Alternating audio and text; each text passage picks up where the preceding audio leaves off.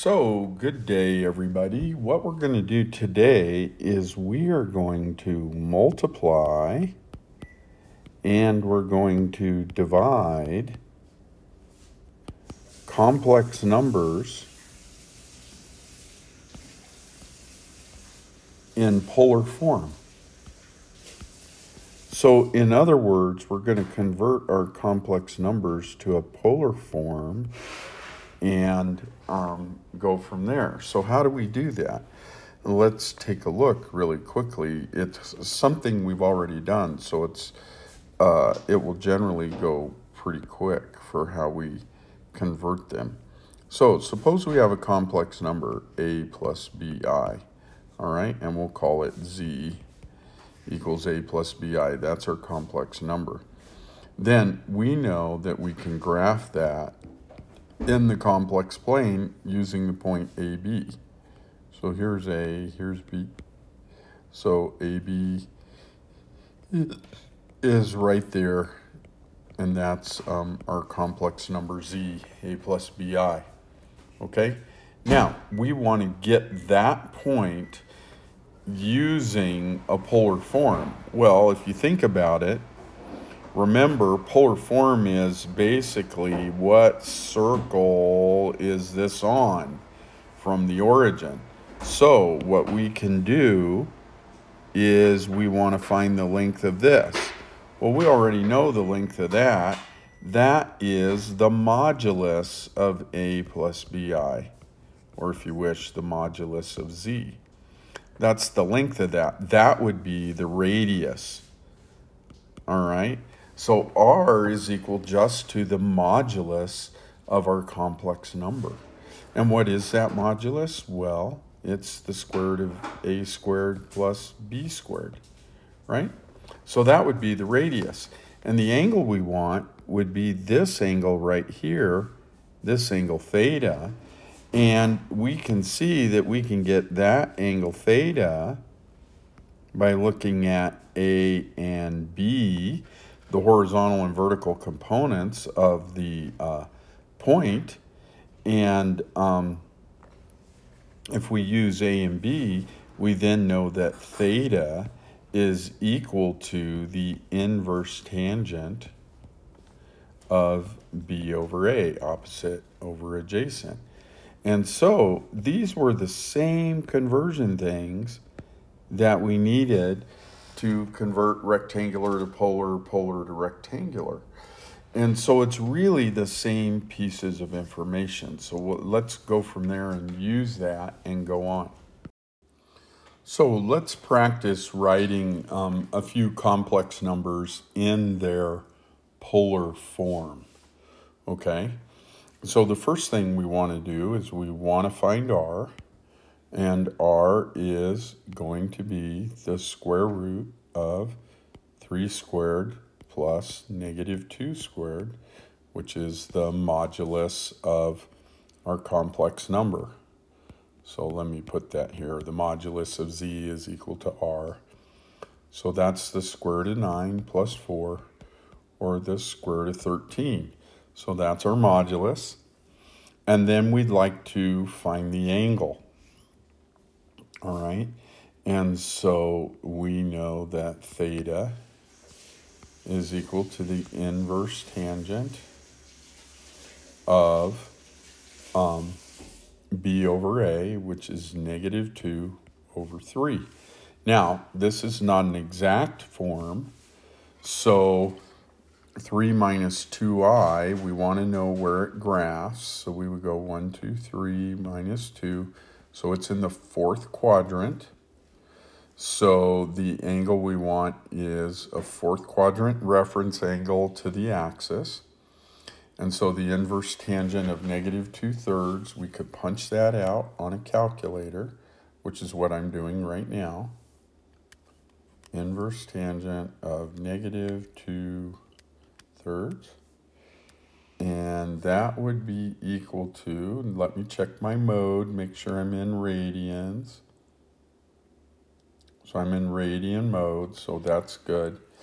And so this would be negative 0.588 8 like that. That's approximately what it is, okay? And so what is the polar form then? So the polar form is written A plus BI is equal to R times cosine theta plus I sine theta. Now, why is this the polar form? Well, if you multiply through, you'll see you have R cosine theta plus I times R sine theta. And if you'll remember, when converting to rectangular coordinates, R cosine was X and R sine was the Y, or in our case, that's the A plus BI. So that's why this is considered the polar form. And that's why we just use the modulus and theta. So in this case, we get A plus BI is equal to the square root of 13 times cosine of negative 0.588 plus I sine of negative 0.588. Okay? Excuse me. So now let's do one where we get an exact angle. Okay? So in this case, we'll let Z equal square root of 3 minus I. Okay? And so we want to write this in polar form. So the modulus of Z is equal to the square root, which is R, by the way, is equal to the square root of 3 squared plus a negative 1 squared, which is equal to the square root of 3 plus 1, which is the square root of 4, or 2. All right? And then theta is equal to the inverse tangent of negative 1 over the square root of 3. And now we check really quick on the quadrant. So we go out to the square root of 3 and then we go down 1. So it's also a quadrant 4 angle. And negative 1 over square root of 3 is what we get for pi over 6. And so this angle is going to be negative pi over 6 in the fourth quadrant. Okay? So that's our angle right there. So now this one's exact. And then we can go ahead and we can write that in polar form. So square root of 3 minus I is equal to R, which is 2, times cosine of negative pi over 6 plus I sine of negative pi over 6.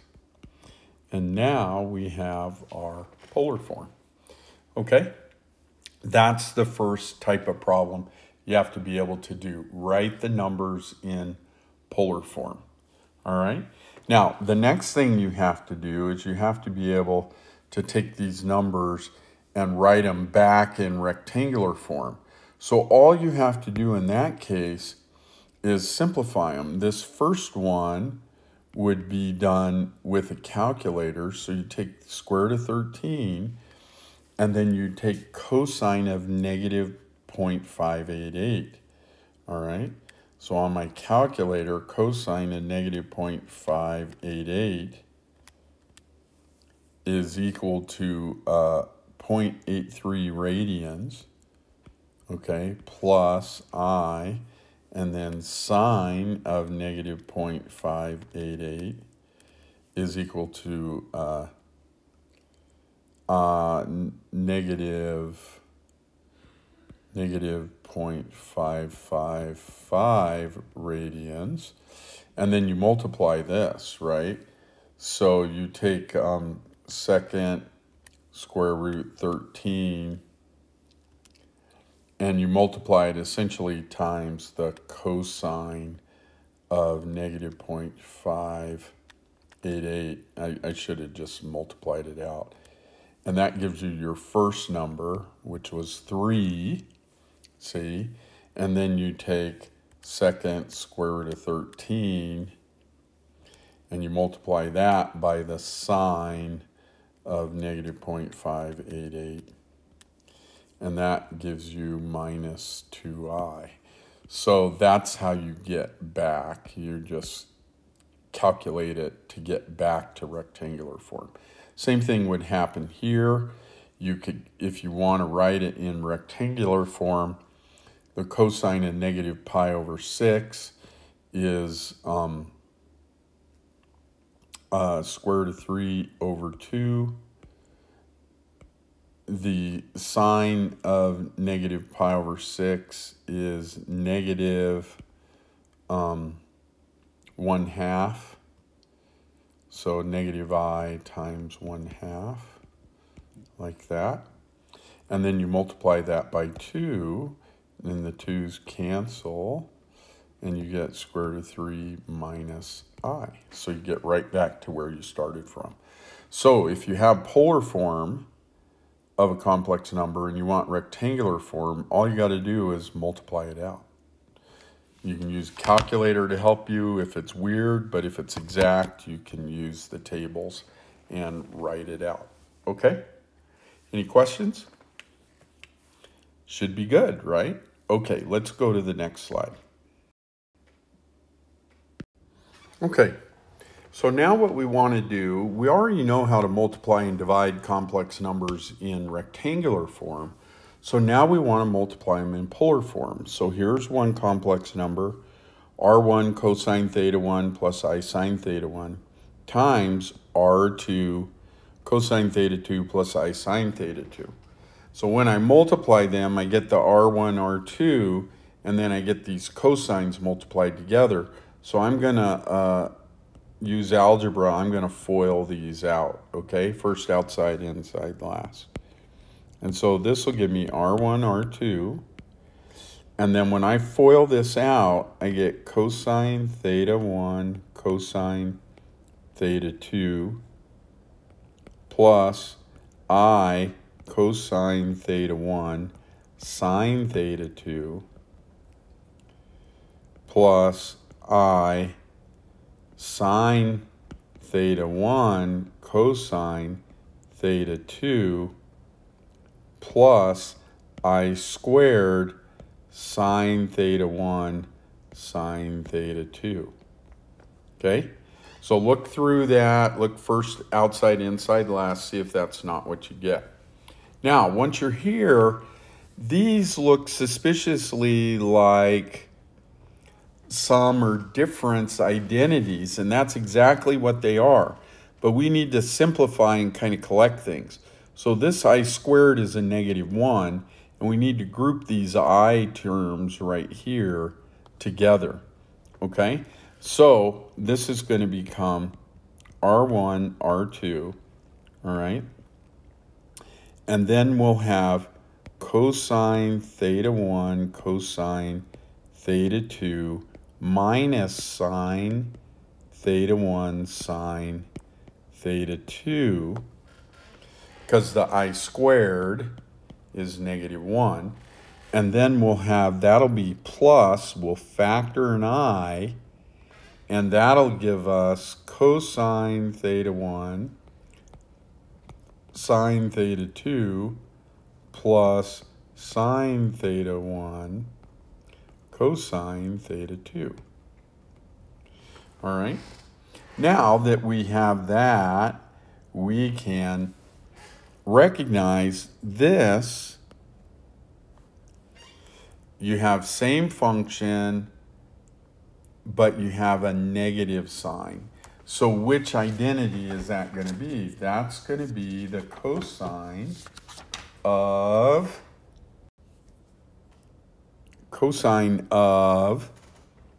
theta 1 plus theta 2.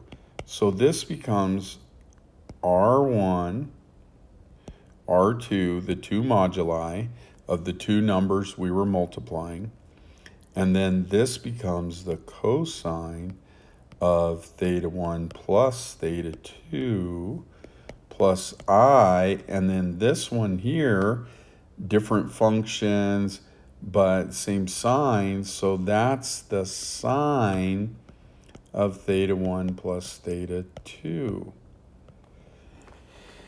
And so we have the same angle, but now it's a sum, and so to multiply complex numbers in polar form, you just multiply the moduli, the radii, and then you just add the angles. It actually is much easier to multiply in complex numbers. Now, what I have done here is a proof of what you get. So you don't need to do the proof, you just need to use this right here. So let's do a quick example of that. Suppose I say I want to multiply two complex numbers. And let me say, let's do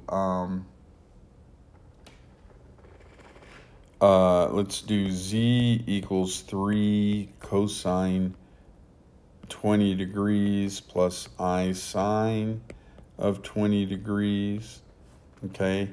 And that's z1, and then z2, let's make that 5 times cosine 100 degrees plus I sine of 100 degrees, okay? And so if I want to multiply those, according to this, all I have to do is multiply the moduli. So z1 times z2 is equal to 3 times 5, 15, times cosine of 100 plus 20, or 120 degrees, plus I sine of 100 plus 20, 120 degrees. And there I have multiplied these complex numbers. Now, at this point, I could convert it to rectangular form. So follow the arrow, and that would be 15. And then cosine of 120 is cosine of 2 pi over 3. All right, so that'll be negative 1/2 plus I sine of 120 degrees, or 2 pi over 3. That would be square root of 3 over 2. And yeah, so then we get, got to remember my I. And so this would be negative 15 halves plus I times 15 square root of 3 over 2. And so this would be the rectangular form of that. So it's much easier to multiply complex numbers in this form. All right, in polar form, it works out really, really nicely. Okay? Now, you don't always have to do this part where you turn it into a rectangular form, but you might need to. Just depends if they want you to do that. Okay? All right. So let's divide these. Okay? Let's do division. So it turns out if we do division, let's go back to this formula here where we multiply complex numbers. If we do division, okay, what's going to change here? So if we change this to a division like this, right, then it becomes R1 divided by R2, right? And then we take cosine theta plus I sine theta and work out how we would divide those. And this would be a lot longer to prove. But it turns out if you divide, you'll divide the moduli, and these, then you end up subtracting the angles. And that's it. That's the change. Okay? So we can go back and we can divide complex numbers. So fairly simply. So let me grab a couple and let's do those. All right, a couple of examples. Let's do a division. Well, let's go to a new slide. Okay, so now we're going to do a division. So let's let complex number z equal 2 cosine pi over 8 plus I sine pi over 8. And then we'll let w be the next complex number, and it'll be 2 cosine pi over 10 plus I sine pi over 10. All right, and what we want to find is we want to find z divided by w. All right, z divided by w. Okay, so how would we do that?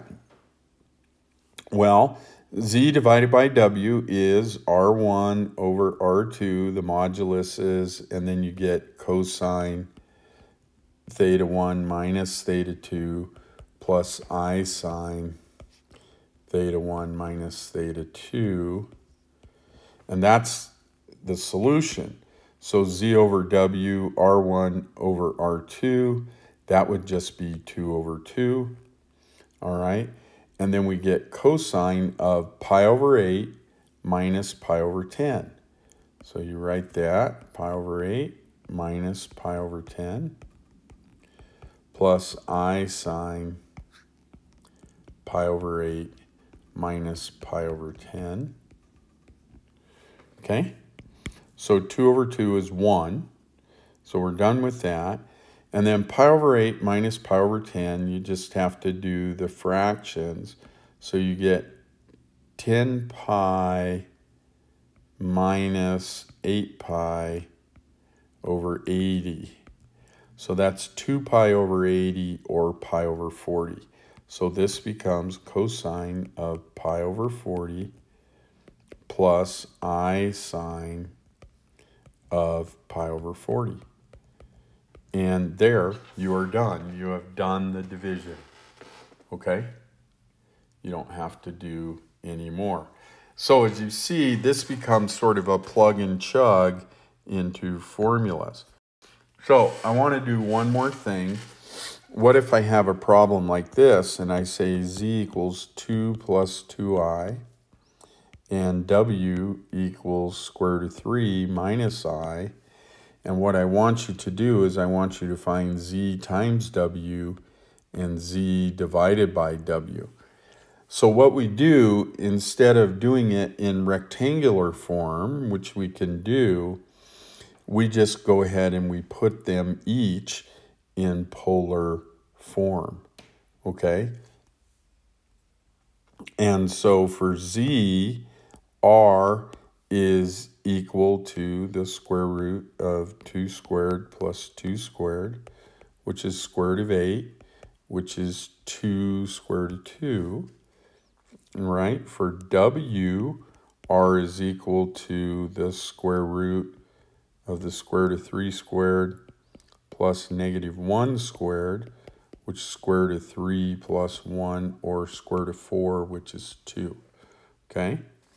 And then theta is equal to the inverse tangent of b over a, so 2 over 2, which is the inverse tangent of 1. Z is a first quadrant angle, so this is pi over 4, all right? And then theta down here is the inverse tangent of negative 1 over the square root of 3. And we've already done this one earlier today. This is a fourth quadrant angle, so it's negative pi over 6. Okay? Now, once you have that, okay, you can now write z and w in polar form. So z is equal to 2 square root of 2 times cosine pi over 4 plus I sine pi over 4. And W is equal to 2 times cosine negative pi over 6 plus I sine of negative pi over 6. All right. So now at this point, then we want to find ZW. So what's ZW?